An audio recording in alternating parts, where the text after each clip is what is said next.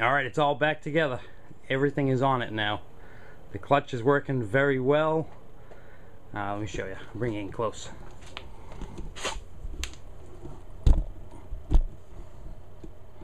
I ended up cutting up the original bracket, the clutch setup that attached to the original engine,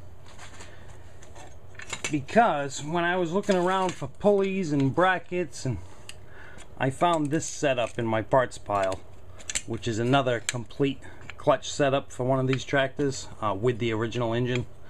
And this one that I had sitting around has every single piece, and it's in fantastic condition. There's hardly any wear.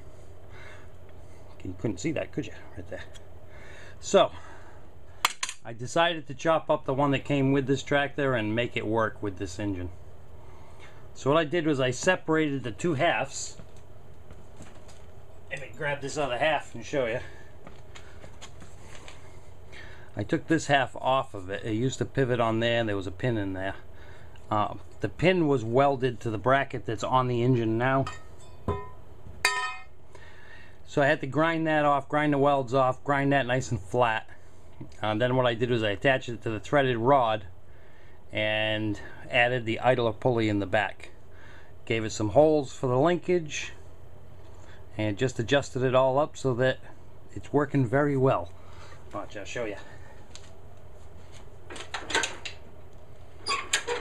So when I push the pedal fully, the belt hits on that stop pin on the top there, and the pin on the clutch unit hits the belt. So it brings the belt to a stop so that the transmission isn't spinning anymore, and the belt will just slip on the engine. So that was the clutch setup. The clutch is all done now, and I think that will work fine. Now that rear pulley is bent up a little bit. I'm blinding you with that light back there. I got a light inside the frame rail. It's bent up a little bit, but the few times I ran this on carb cleaner, the belt stayed on, so I'm hoping. Alright, let me bring you around and show you some of the other stuff. Before we go around the other side, I just wanted to show you. I put an extension pipe on that muffler. I know it's going inside the pipe, it's supposed to be on the outside, but that was the closest I could come up with for a pipe that would fit in or over. It fits really snug too. So I forced that into the pipe and then put that set screw. I cut a slash cut so that when the hood is down, see it lines right up with the grill, that mesh work. So it'll blow right through that without any of the exhaust being trapped under the hood. Alright, now let me take you around the other side and show you what else I did this past weekend. Alright, so I wired up the kill switch. I put the wire inside of a rubber hose and zip tied it in a few places. And it comes around here and it just attaches to, can you see that? No, you're looking at the floor. Come on up here with me. It attaches to the original connection there. I just spliced into the wires. Grounded it right to that bolt that holds the grill in. It does work too. I tested it. Shut the key off and there's no spark. Alright, the other thing that I did was put a temporary tank on it. I have the original tank from this tractor. It just needs to be cleaned out and coated on the inside. So I didn't want to make anything permanent for here because I do have that tank that I'm going to fix. So this is another snowblower part. This came off a snowblower, and I just used some stiff wire through some holes and around some bolts and locked it in. And it's pretty stout.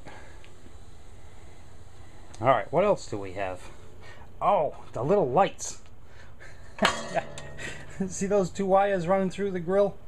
I got super lucky, and there was 6 holes in that grill, and they worked for me for putting a couple little orange LED lights on the front. They're not bright ones, but it'll make it look like it has eyes when it's running, because this engine has a charging system in it, and it had a set of lights on that snowblower it came off of.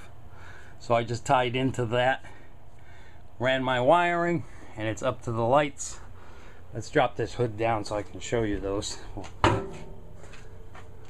I hope that charging system works. I want to see those lit up. So just going to be a couple little orange eyes up in the front. Alright, oh, closing down fully on me. What else did we do? I think that's about it. I think it's ready to ride. I put gas in the tank last night, so the carburetor should be good and full by now. So I guess the last thing to do is see if it'll run on its own without squirting anything in the carburetor. Like I said, this engine was stored properly. Before they stored it, they ran it dry, and it was stored without any gas in it. So hopefully I don't have to rebuild the carburetor. Alright, I think I'm ready to try and start this. Well, as you can see on the floor down there? It's like an old dog. It's marking its territory. Well, we'll have to do some seals on it. Alright, I think it's about ready to try and give it a start. So I'm going to set you in the pod over here and see what we can do. Alright, so if this thing starts up, I don't want to have it running for very long. So if it starts up, I'm going to see if it moves forward, see if it moves back, and then I'm going to shut it off because I don't have the doors open. I do have a fan blowing in the window, blowing out. So let's see what it does. What do you think? Choke on or off? Let's put that choke on. Put this in neutral. Make sure there's no wires or anything in the way. Let's give that a pull, shall we? How about throttle up? Throttle's up.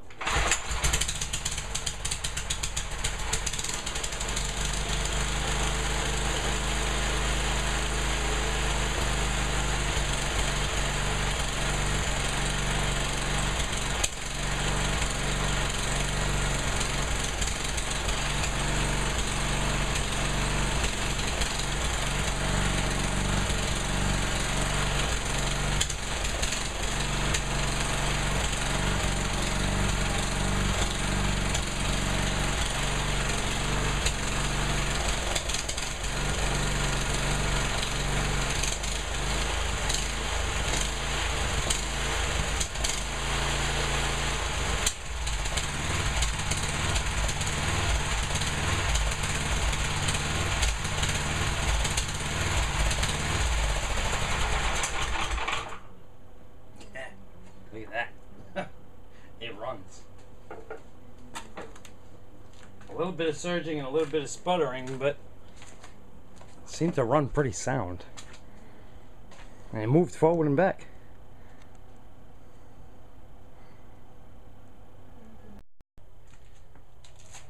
I can't resist. Let's start it up again. I want to see if it'll do a whole shot. Alright, we're gonna make some noise. I'm gonna dump the clutch in third gear. Hopefully I don't crash into the cabinet up there. Boys and girls, don't try this at home.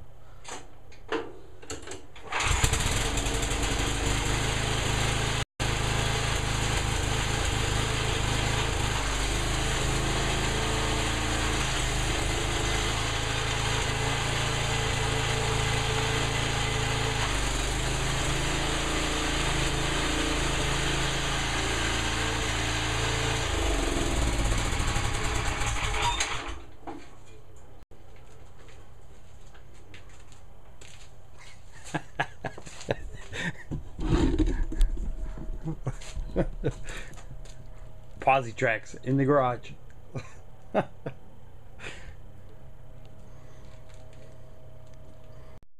Alright, so I think it's about time to take this thing out and test it. I'm gonna go and hunt down my wife and see if I can convince her to go in the backyard and play with me. I'm gonna give her the option of going first, so she might be more inclined to help me out.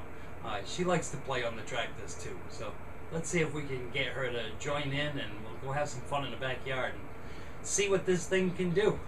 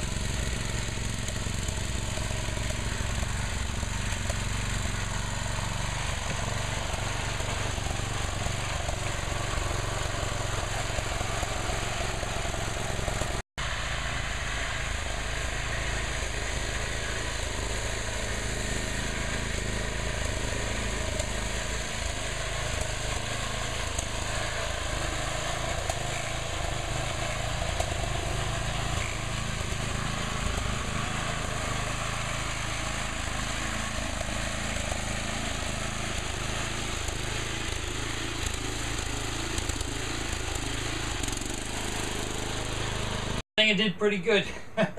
It was doing some good wheelies. The clutch worked good. The engine ran fantastic. Everything held together, except at the very end. At the very end, when I was shifting gears, the shifter snapped right off in my hand. So I'm gonna have to remake a shifter for this. It's not really that hard to do, so I might show you when I do that. Other than that, this thing did awesome.